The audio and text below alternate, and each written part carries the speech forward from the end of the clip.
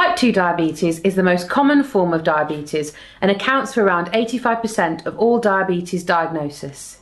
The following factors indicate an increased risk of type 2 diabetes: being overweight or obese, if you have impaired fasting glucose or impaired glucose tolerance, having a close family member with type 2 diabetes, if you are of South Asian, African Caribbean or Middle Eastern origin, if you have high blood pressure or high cholesterol, if you have previously suffered a heart attack or stroke, if you have previously had gestational diabetes, if you have polycystic ovary syndrome and are overweight.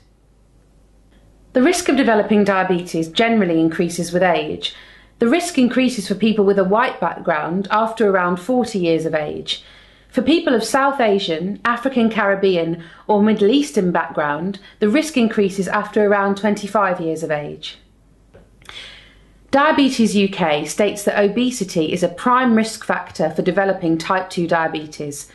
The NHS states that people who are overweight or obese can reduce this risk factor by up to 50% by losing 5% of their body weight and exercising regularly. The presence of impaired fasting glucose or impaired glucose tolerance indicates that you are at a high risk of developing type 2 diabetes. If you have either of these conditions, it's important that you make some lifestyle changes to reduce your risk of developing diabetes. The primary methods of avoiding type 2 diabetes are to achieve or maintain a healthy body weight and to keep physically active. The following methods can all be useful when trying to lose weight: reducing portion sizes, basing main meals around vegetables, cutting back on takeaways or processed foods, cutting back on alcohol intake, getting at least 2.5 hours of physical activity each week.